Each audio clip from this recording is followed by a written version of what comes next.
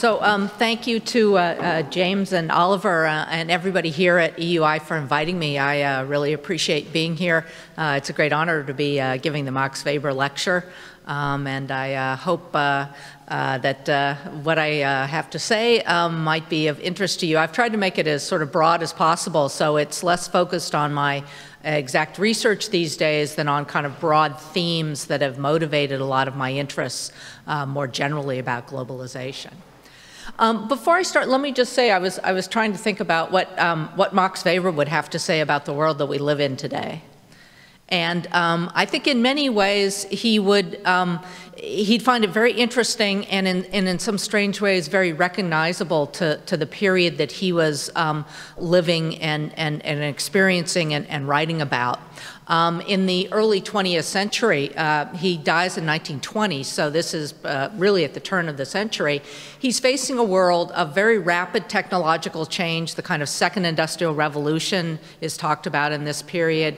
He's facing one of rising globalization, but challenges beginning to that period of rising globalization. And he's facing a period in which the great powers are changing and increasingly competing with one another.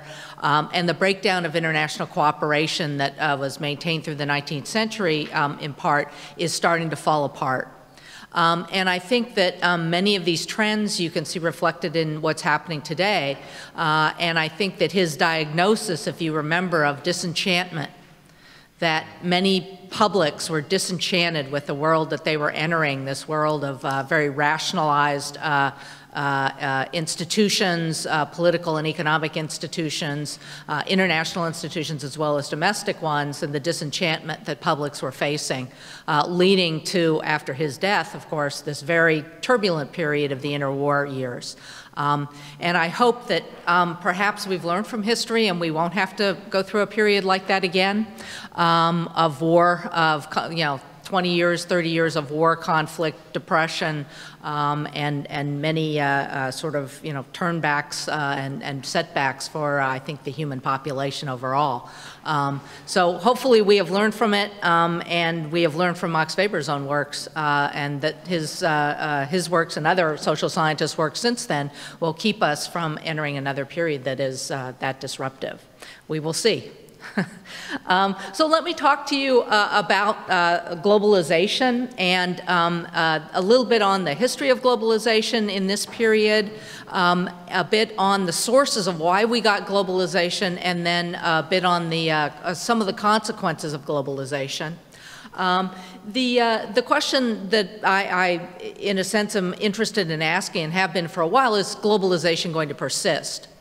And as you can tell from the introductory remarks I just made about Weber's time and after his time, this is, I think, a very important question because we had a period before where we were very highly globalized and we turned back from that. So it is not impossible that we wouldn't once again retreat from globalization. So as I said, I wanted to talk first about what has actually been happening in terms of globalization, what it is, what it means, what's been happening, why did it take off in the 1980s onward, and then what have been some of the consequences since then. So globalization, as I talk about it, is really the economic side of globalization. There are lots of political and social elements to globalization, but what I want to focus on is the economic side, which ideally for a totally globalized world would be one in which you have a single unified world market. There would be a law of one price, which would mean that, if you follow that economist McDonald's hamburgers index, the price of a McDonald's hamburger all around the world would be identical, given exchange rates and things like that. This would mean this would have enormous impacts on the price of capital and labor across the world because they also would be equalized in this ideal, typical sort of fully globalized world. We do not live in that type of world right now. There are still many barriers to a fully unified world market, but we're much closer to that than we were 20 or 30 years ago. There are different elements of globalization, of economic globalization, and I'll talk about each one of those. There's trade in goods and services. There's capital flows of a variety of sorts, including foreign direct investment, foreign aid, and portfolio flows. There's also the flows of labor. Migration and immigration that I'm going to talk about, and a little bit on foreign aid. And what I want to show you in a series of graphs and charts is that globalization grew very rapidly for a period of about 20 or 30 years. And in effect, since the financial crisis, globalization has tapered off. And it's slowed down. So even though we may feel like we're in a period of sort of hyper-globalization when things are becoming more and more globalized, we've actually for the last 5 to 10 years been slowing down in this process. And given the recent sort of trade wars and other things that are starting, these data, which these data probably don't reflect, we're actually starting in some ways probably to reverse on globalization. So this is the one of the globalization indexes that's been produced. This is an economic component of it, which measures all sorts of different economic flows, as I said, trade, capital, and labor flows. And what you see here is that for the whole world, that's the dark line in the middle. For the developing countries, which is most of the world, it's a little bit, they're less globalized than the developed countries, which are at the top. And as you'll see, for the period at the end of the Cold War to the beginning of the financial crisis, there's a pretty substantial rise in globalization. But after that financial crisis, things begin to taper off. When I talk about the developed and the developing world, the kind of global north and the global south, this is really what I mean, which is the original sort of 20 or so, 23 OECD advanced industrial countries, the United States, Canada, Japan, most of Western Europe. They're much richer. That's, in a sense, why they're sort of called the global north. And they're a much smaller part of the world population than the global south, which is poorer, although richer than it was 20 or 30 years ago. It's been catching up to the global north in terms of both GDP and GDP per capita. But it's a much larger slice of the world's population than the global north. So I want to differentiate a little bit between these two because they've been experiencing globalization slightly differently. The North globalized first. It's globalized more in some dimensions than the global South. But the global South has been catching up very recently. The history of this is kind of interesting. If in the 1970s and 80s you would have asked people, would we have seen the developing countries in a sense join the world economy fully and voluntarily, I think most people would have answered no. The expectation simply was that the developing world was pretty closed to trade. It was pretty closed to capital flows. They were more interested in labor flows and migration, but they weren't interested in opening up in these other dimensions. They were following this policy of import substituting industrialization by and large, and there was very little interest in opening up. What happened over time, obviously with the end of the Cold War, the fall of the Soviet Union, the Eastern European bloc opens up and joins the world economy and the European economy. And then over time, as Asia and many Asian countries liberalize and open up, the rest of the developing countries start following this process. And over time, you see this wave kind of moving from Asia, Eastern Europe, all across the developing world. And the global north, in effect, starts this in the 70s and 80s, this process, and then it is followed by these waves of different developing countries moving beyond it.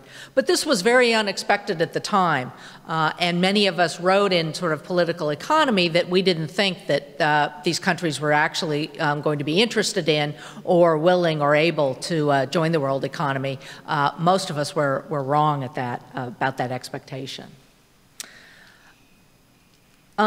The other history that's important to remember that I referred to a little bit earlier is the last period of globalization, which was the late 19th century. And this period experienced, again, very pronounced growth in trade, in capital flows, as well as migration.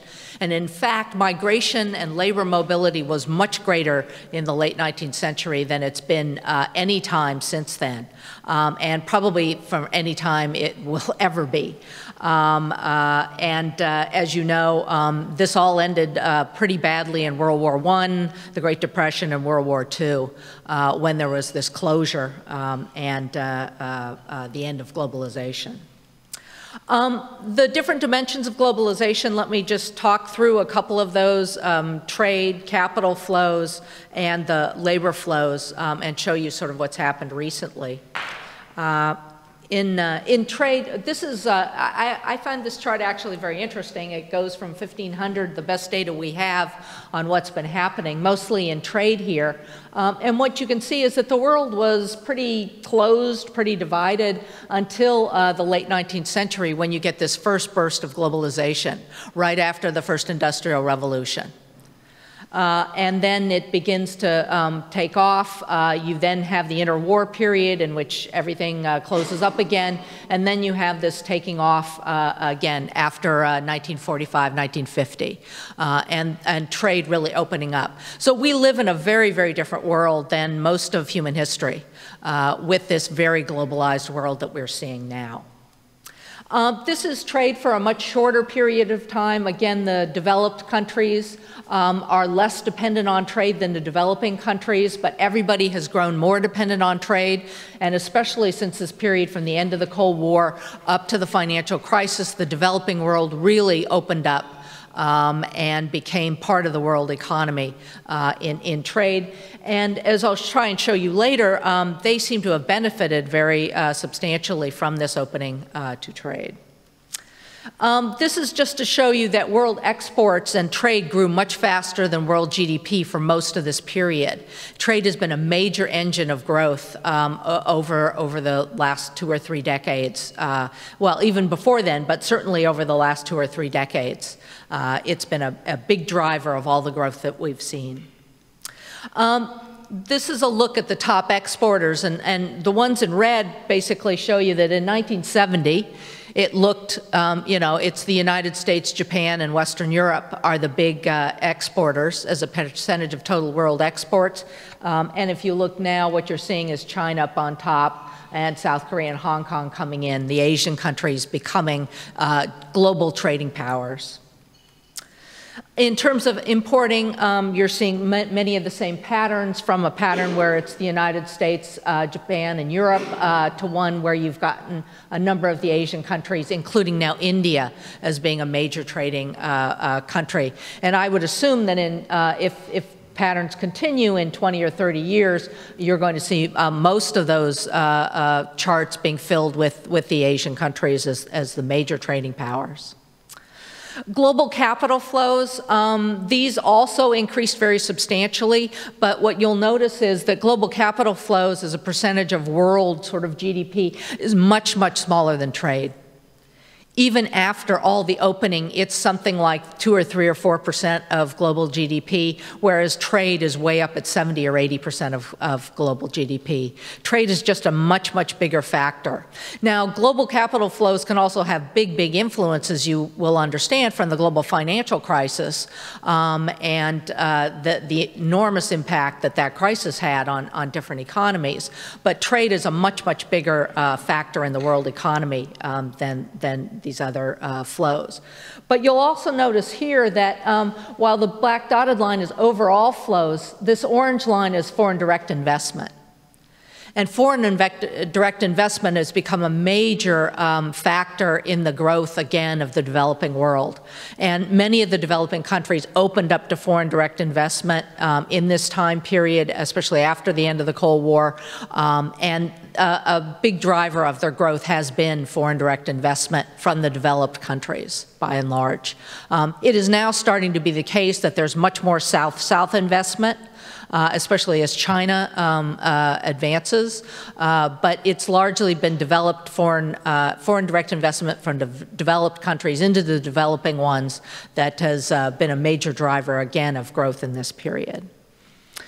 Again, this is foreign direct inflows, and what you'll see is that since the end of the Cold War, the developing countries portion of that has been growing, and after the financial crisis, it really becomes a major portion of those inflows as the developing countries look like the better investment opportunity for many investors.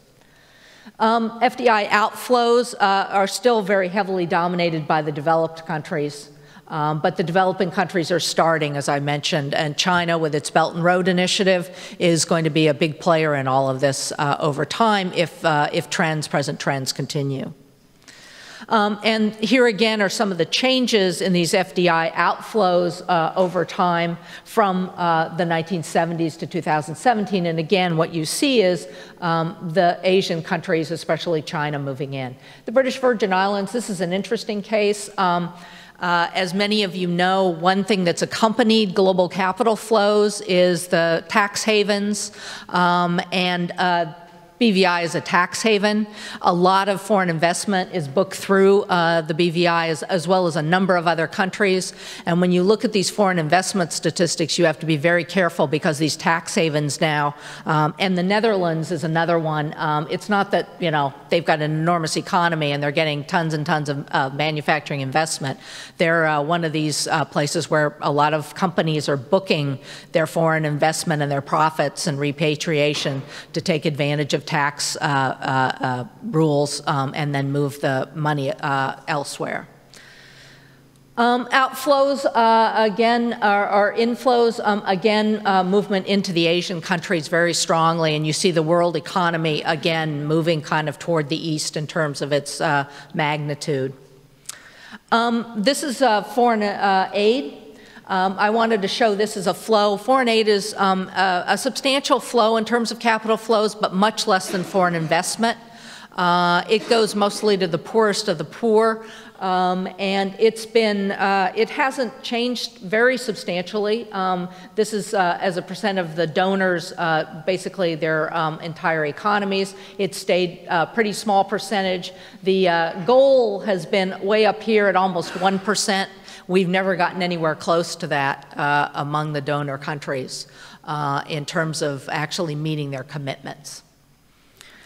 International migration, migrants in terms of population have been growing over time, and this has been actually, the economists think that the biggest thing that the developed countries could do to help the developing countries would be to free migration. As you well realize, politically, that is simply impossible. If we wanted to really help the developing world, that's probably what we'd do, but that's not at all likely to be the thing that we end up doing. And this is just to show you that, again, migrants are concentrated in the developed countries, with a growing share of the developed country populations being made up of migrants.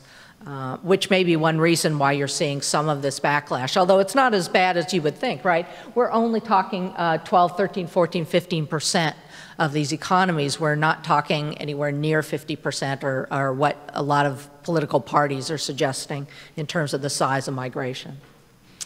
Remittances, again, changing very substantially, who's sending them and who's giving them. And the recipients, again, changing over time as we see things.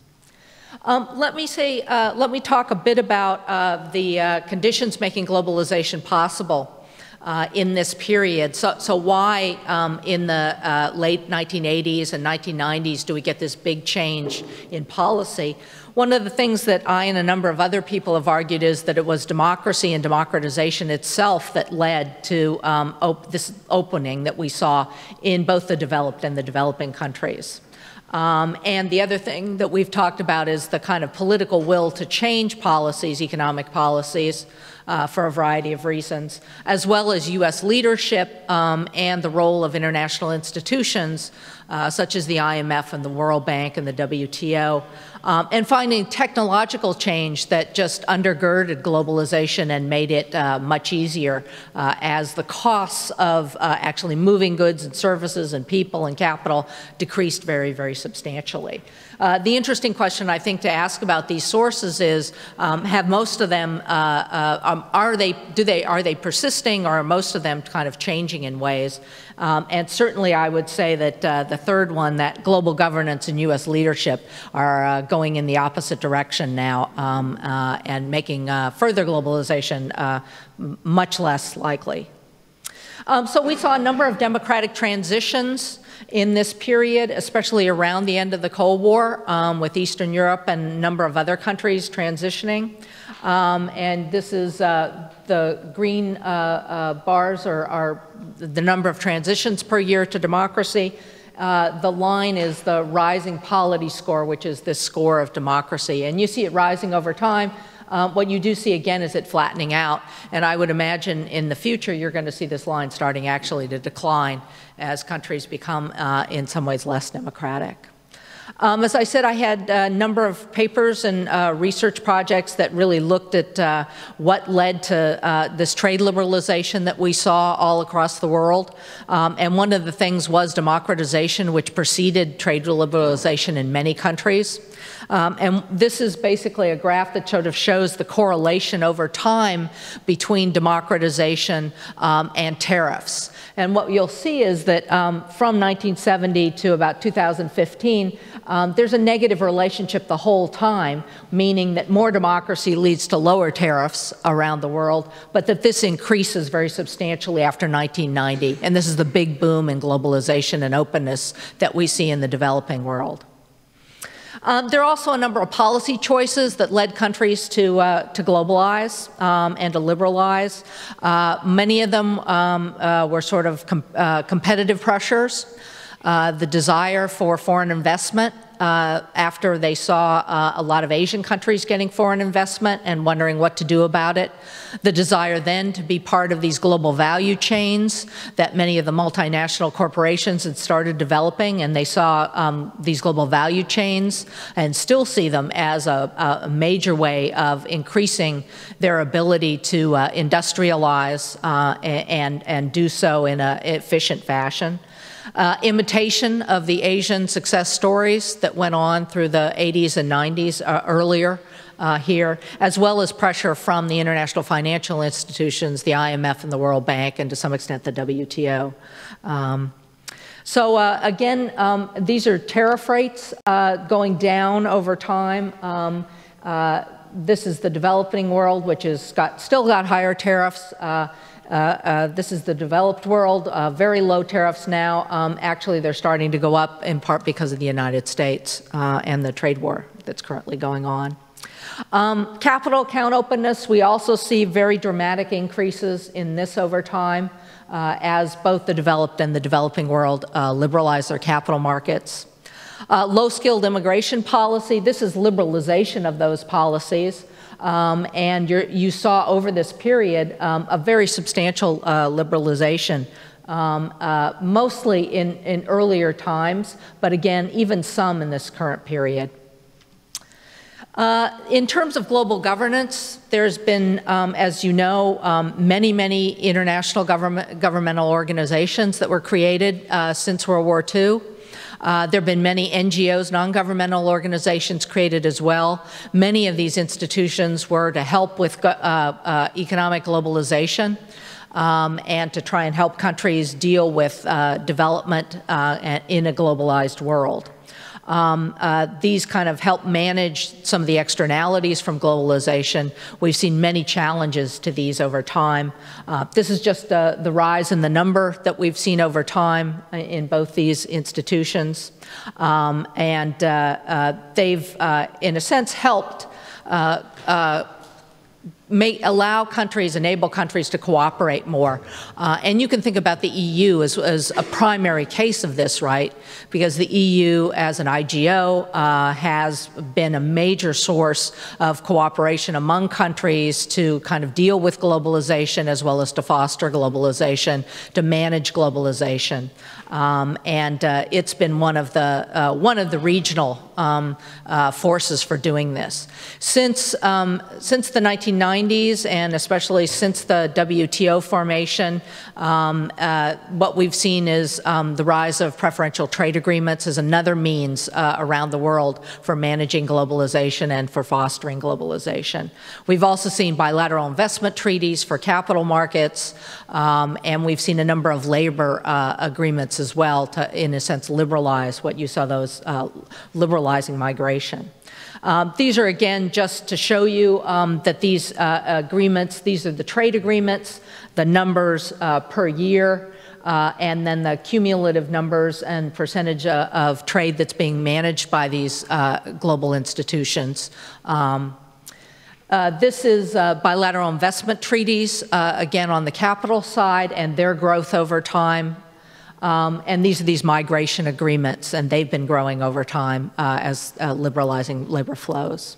In terms of technological change, we've seen an enormous speeding up in the different types of technologies and how fast they're adopted.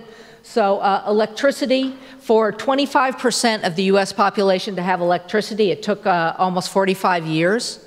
For 25% of the American population to have smartphones, it took about 4 years. So you're just seeing this dramatic shortening of the time cycle for technological change to diffuse. This is another dramatic chart where you see declining costs of transportation. And here again, just very dramatic declines in the costs of computers, in the costs of airfares, telephone conversations, freight rates. Most of trade goes by sea freight. And so you can just see that you know, these costs of this kind of globalization have been coming down very, very rapidly. Many people claim that because of this technological change, globalization is irreversible. I'm not sure that's the case. I think the technological change will keep occurring, but globalization is supported and managed and fostered by political forces and by policies. And if those policies change, you may still see the technology, but you may not see the kind of open borders that we've seen in the past. Again, declining world trade costs very substantially over the past 150 years. This is the introduction of robots, and I kind of like this because we always think that developed countries are the ones adopting fastest.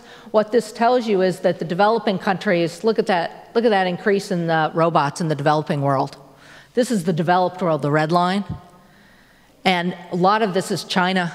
Even though China has an enormous labor supply, right?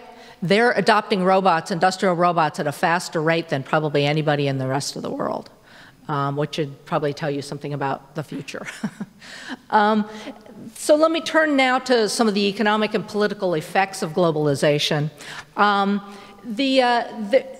I think there are positive and negative consequences of globalization, and I don't want you to completely forget the positive ones because I'm going to focus a bit more on kind of some of the negative ones.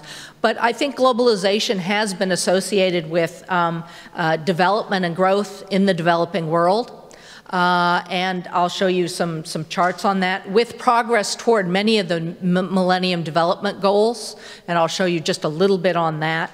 It has also had negative repercussions in the sense that while if you think about equality on a global scale, that is just by people, the world, as I'll show you, has become more equal. If you think about globalization and within countries and inequality within countries, what you'll see is that countries have become more unequal.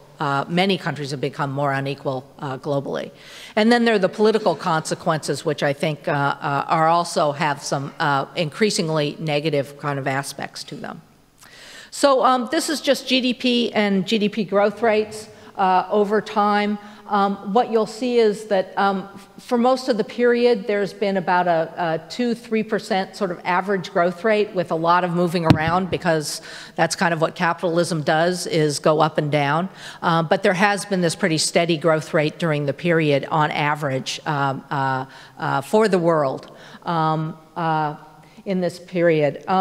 The Millennium Development Goals, they've talked about a number of these goals: poverty, ending hunger, education for all, sanitation, electricity. I can show you that there's been progress made on each of these, but let me just look at the one on poverty, because I think in some ways this is the most basic and sort of important one. And what you'll see is there's been fairly steady progress on this goal, and there's been some of the most substantial progress during the period of highest globalization.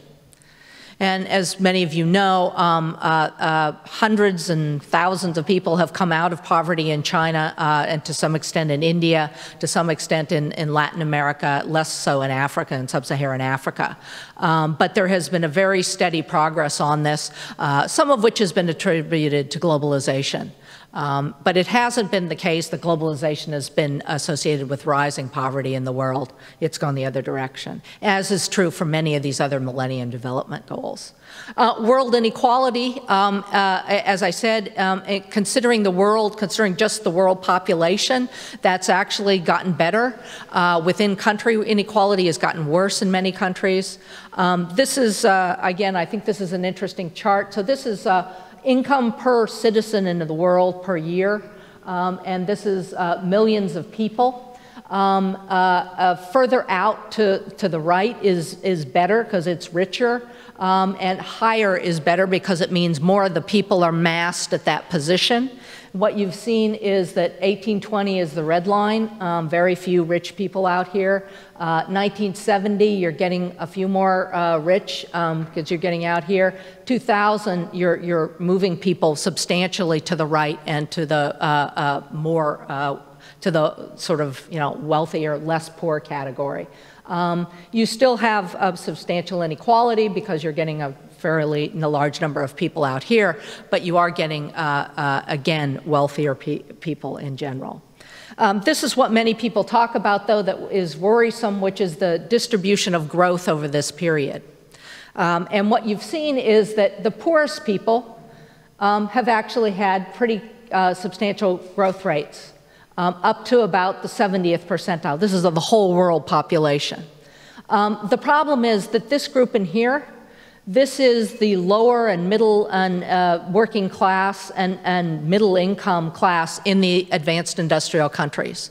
This is the European working class, American middle class, whatever you want to call it. The problem is they have not seen the growth over the last 20 or 30 years. And that's where we get into some of these political issues. I can talk about economic crises. Actually, crises of a number of sorts are down in this period, but the big crisis we had was even bigger than many of the other ones. So let me turn now to just talk a little bit about sort of democracy and globalization and the challenges that we face on the political front from globalization. And I think what people have noticed is that there's been a rise in extreme parties and extreme party platforms and extreme party vote shares in the advanced industrial countries, especially in Europe. What I'll show you is that we've seen it in a number of different areas. We've seen the growth in party platforms that are anti-internationalist, anti-elitist, anti-establishment, kind of more xenophobic, more nationalist, more nativist. We've seen it in the sense of an increased share of votes for extreme right parties, and we've seen it in the kind of a relationship between trade, especially, and the rise of these kind of parties, these kind of party platforms, and these kind of changing vote shares. I don't want to get into a long discussion on what populism is because I think it's a contested concept. I think there are elements of populism that we see on the extreme right and the extreme left. They include things like nativism, a bit of anti-elitism, some authoritarianism even, this anti-cosmopolitan, anti-internationalist series of sentiments. And so while people differ on the exact definition of populism, I think that there are these kind of inherent elements that we see, and we see them on the, in many of the extreme right parties, and to some extent in extreme left, but less so. There are a number of papers now that are looking at the relationship between populism and globalization. These are just some of them, the kind of early ones and some of the more famous ones. I'm going to be talking about sort of some of the things that they talk about. What they've emphasized is that globalization in terms of trade seems to have had this impact that I showed you on the wages and jobs for the middle class, the working class in the advanced industrial countries of Europe and the United States. And that both in terms of cutting down on jobs and slowing wage growth, trade, especially trade from China and trade from the developing world, seems to be associated with this impact. And we think that part of the response then of the public has been to this process to look for new parties, new ideas, new ways to deal with this. One of the interesting queries is why aren't people who are affected this way by trade, by capital flows, why aren't they moving to the left? The left has traditionally promised protection for labor in terms of regulation. It's promised bigger social welfare states, more job training. It's been very much on the compensation side. The left parties have been much stronger than the right parties. And interestingly enough, for many, many, many years in this period, the right parties have been pro-free trade, or more pro-free trade than the left parties have been. So it looks like a real puzzle as to why you're getting these groups of voters turning to the extreme right rather than turning to the left. And people are, most of the research nowadays is trying to figure out why we're getting this kind of reaction. To kind of look a little bit at this, what I want to talk about is first kind of the political party backlash and what you're seeing. And again, it's very hard to disentangle whether voters are becoming more attracted to the program of extreme right parties or the extreme right parties are offering new programs that are attracting voters away from the left to the extreme right. It's hard to tell whether this is a push or a pull in some sense. It's probably a combination of both, that there are voters out there who are very dissatisfied, you know, disenchanted, to use Weber's term, with the existing parties, and they're looking for new ideas. And there are then policy entrepreneurs who are out there, like Mr. Salvini, who are offering programs that seem attractive to those voters nowadays. But those party programs, one of the questions is, are they turning against globalization? Are they turning against the EU and international governance? Are they turning sort of toward nationalism, nativism, xenophobia? And the answer is kind of yes. So here is, again, over time, from the Comparative Party Manifesto's data, looking at those different categories, what's sort of happening. And increases here are moves toward anti-internationalism, nativism, nationalism, all those sort of different categories. And what you're seeing is that it declined in this period up to the end of the Cold War. It's sort of flat, but then it starts to rise from 1995 on. It's still the case that overall, because we're below zero, that EU, this is European parties, that European parties, by and large, are still pro-Europe, pro-internationalism. They're not all pro-populist. It's just that there's a movement in this direction. And I would imagine that this, when you add the new European elections to this, you're going to see even further movement. This is a look at some civil and political rights, and while there's still, we saw increases in those civil and political rights over time, we're now seeing the flattening out and even the decreases in these things. This is censorship and media censorship and internet censorship, and you're starting to see even more of that over time as these things start trending down, actually. This graph is always a little bit scary to me. Again, this is the main right parties. This is the main left parties' vote shares in European elections from 1970 to 2015. This is the extreme left, and this is the extreme right. And what you can see is the extreme right and the center left are getting very close to one another. This is one of the things that is interesting to try and explain what's happening here in terms of vote shares. A lot of, as I said, people have looked at the globalization backlash, and they've tried to track where exactly globalization has hit specifically, because we think it's specific areas, not just overall countries, but specific regions and locales within European countries and the United States that have been hit by globalization, and we want to see whether it's those areas that are the ones with people shifting from the center left mainly to the extreme right. When you look at this, what you'll see is here is the imports from outside the OECD. So this is low-wage imports and their increase over time. And what you can see is, again, from about 1995 on, they're moving forward. I don't know what that is. Thanks, it's an ad. Yes, well, thank you, Google or somebody. This is, again, imports from China, and you can see this huge surge, again, as China joins the WTO in 2001, and you get this very strong surge in all countries across Europe. This is the China shock. This is what I just showed you, but graphically. And what you can see is it's affecting the big industrial heartlands of Europe, Dutch, Belgian, French heartlands, German heartlands, and part of UK, Ireland. Italy, interestingly, is not that affected by the China shock, but you'll see in other areas it does get affected. This is just to show you that it's affecting all sorts of industries across Europe. These are all sorts of different industries, from leather goods to textiles to electronic goods, with these big increases in imports over time.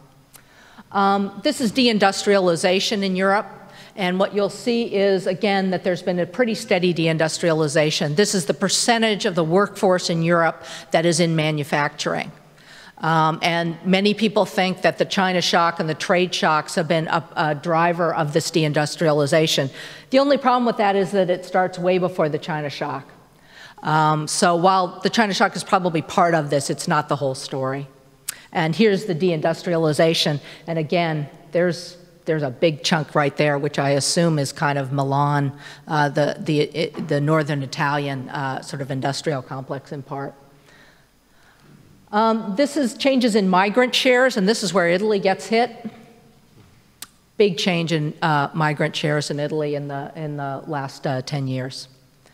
So let me just I probably should conclude pretty soon. So let me just start sort of showing you just a little bit on what we find when we look at, when we try and correlate a whole series of economic globalization factors, trade, robots, the introduction of robots, foreign investment, migrants, with a number of other controls, what we get in terms of their effect on vote shares. So what you'll see here is that trade, this is the red dots across here, are right populist parties or extreme right parties, and these are extreme left parties. The extreme left is not getting affected by much of this. And this is, again, kind of an interesting puzzle. But the extreme right is gaining vote share with trade, and it's gaining vote share as you introduce robots into those regions, into those particular regions I was showing you. This is at a much more disaggregated level. This is the center right and center left, and what you'll see is that the center left is getting hurt by trade, And it's these center-left voters that are probably fleeing to the center, to the extreme right, and that's the puzzle that everybody's trying to explain.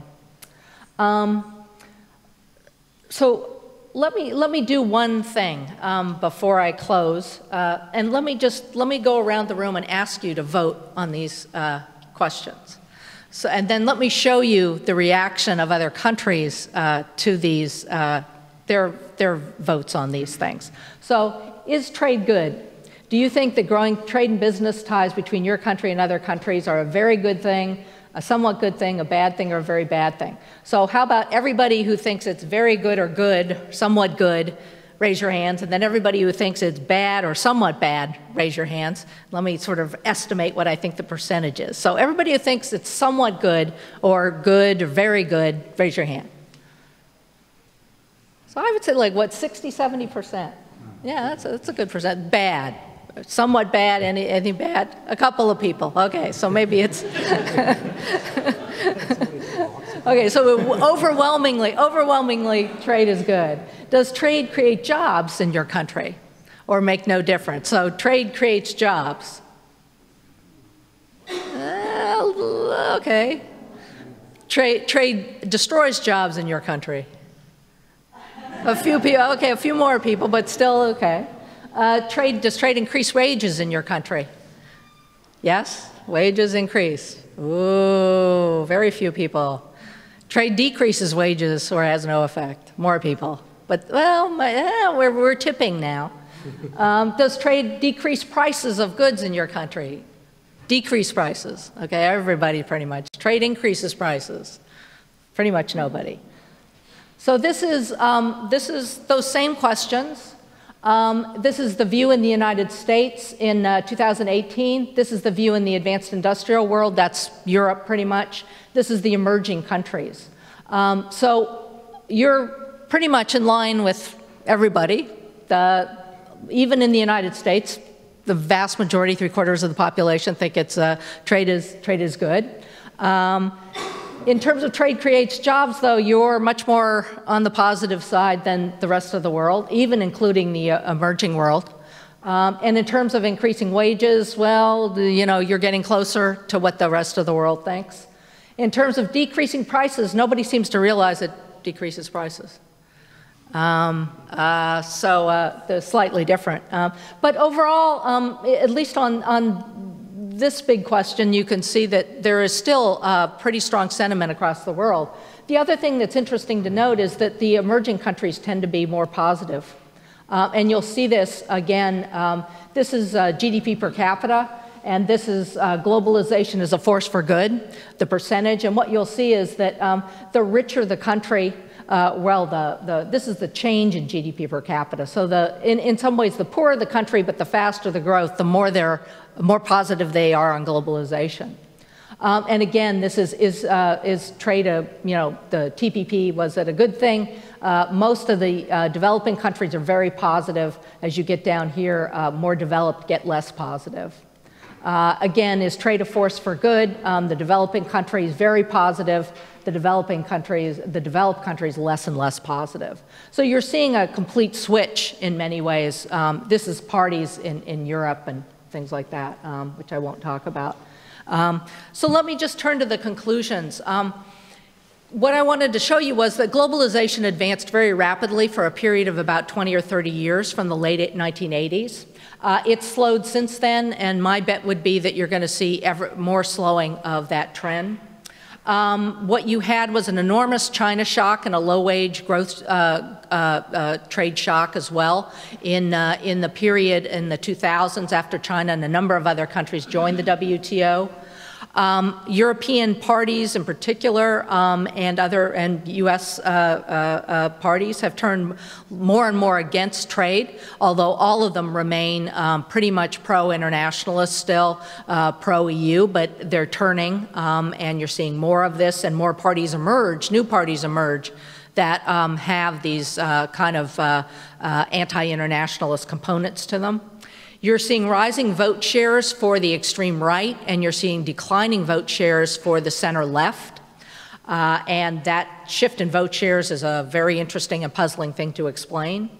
You're seeing public opinion in the global north around globalization becoming less and less supportive in some ways. And you're seeing public opinion in the developing world and the global south being very supportive of trade and foreign investment by and large. I've done a number of surveys in developing countries, and nationally representative surveys of the publics there, and in many of them, they're very, very positive on trade and foreign investment, much more so than you'll get in many of the developed countries. And the question, I think, is globalization going to stall or be reversed? Are we going to see a period like the interwar period? And is democracy at risk as well? Because as you'll remember, in that interwar period, democracy suffered very badly as well, as country after country turned fascist or communist, and the democratic world sort of shrunk very dramatically. And we had to recover democracy basically after the end of the Second World War. So I don't think technological change makes globalization irreversible. It certainly is going to change our world in the future and make some of these problems and issues even worse, because what we're seeing is that if you look at the type of jobs that can be most easily automated, it's again that middle group that is the most affected by it. The low-skilled group tends to be affected by it, but often not as much, because many low-skilled services are ones where you really do need people in them, and many high-skilled services are ones where you really do need people in them. And so again, it's this middle group. As Barrington Moore wrote many, many years ago, no middle class, no democracy. It's a worry that both globalization and technological change seem to be affecting this middle-class group. I think that's one of the big issues that we have to face as we move forward. So thank you very much for your attention, and I look forward to your questions.